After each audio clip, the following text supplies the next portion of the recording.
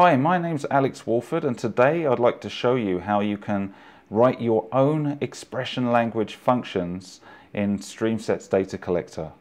My friend Pat created a great blog article for this, so I'm going to put this link in the notes. Be sure to look at that. I've created a basic Maven project using IntelliJ here, and I'm going to create a public static void main entry point, PSVM, and I'm going to use my own IP address. String IP address equals what is my IP address from Google. And the scenario here is we're going to get the host name from the address to enrich data flowing through that contains IP addresses. So I'm going to have inet address equals inet address dot get by host, get by name, that'll do, IP address. So it's underlined in red, so we have an unhandled exception error here, and so we need to, I'm going to surround with try catch to handle this, and I'm just going to put something where I can catch it in this try block here, put a breakpoint right here. I'm going to debug this and let's see how we can get, what methods are available. I really want the canonical name for this IP address. So I'm going to hit the evaluate expression here, go to my inet address, get canonical host name, and there it is. We want to create an expression language function that uses this method. I'm going to start off by adding a dependency to the POM, and this is for the Data Collector API. So I'm going to go to the POM here. POM is Project Object Model. It's where you put all your dependencies. I'm going to create a class that I'm going to call IP enrich EL. The EL is for expression language. And in this class, we are going to have to annotate this class with the ELDEF, that's expression language definition. I think the easiest way to get started with something like this is to look at some existing code. So I downloaded the source code, which is in GitHub for StreamSets Data Collector, and I have an existing function right here. This is very, very simple.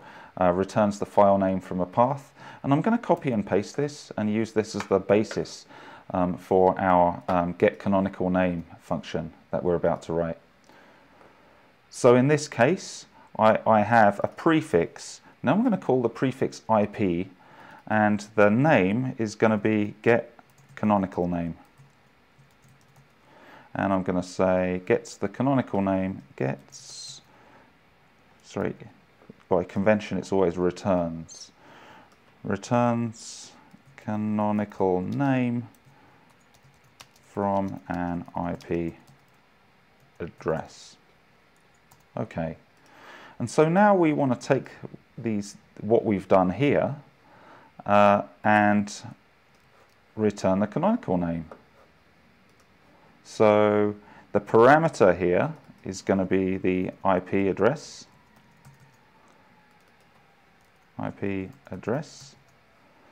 And here's the function. It's going to go right in here. So we're going to say return the, we're going to pass the IP address first of all.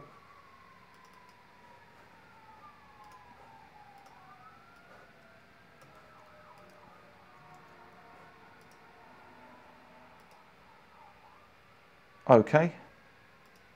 And we have this unhandled exception, so I'm going to surround this with a try catch block,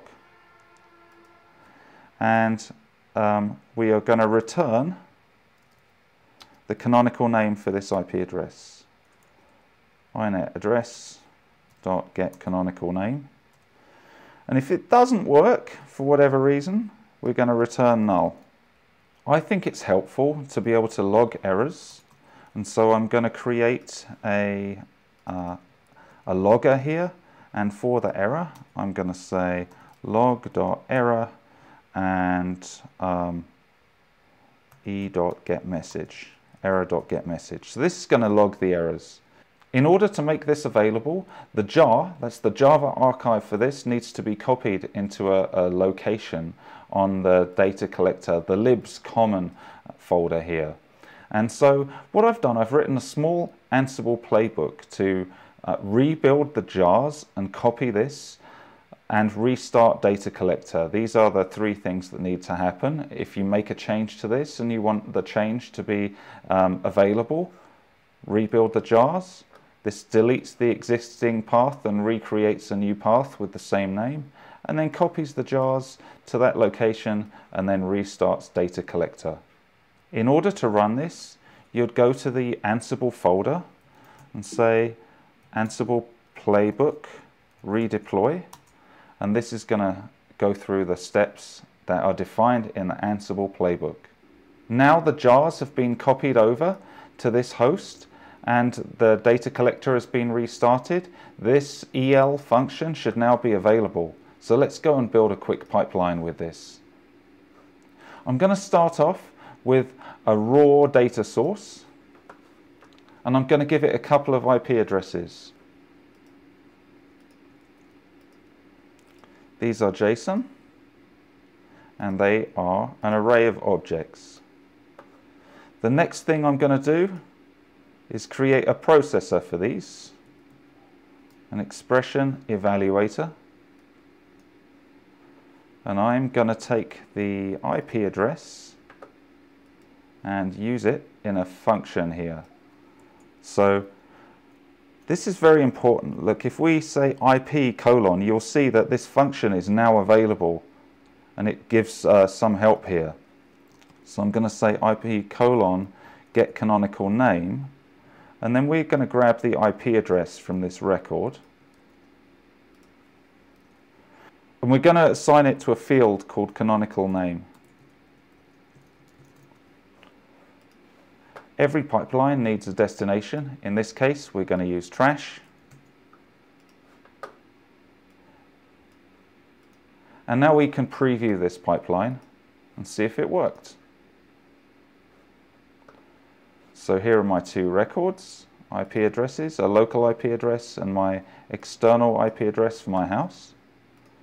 And you can see that the canonical name has been added as a field to these records. So in this video, we showed you how to create a custom expression language function using Java and make that available to StreamSets Data Collector. I hope that was helpful and inspires you to create your own custom functions.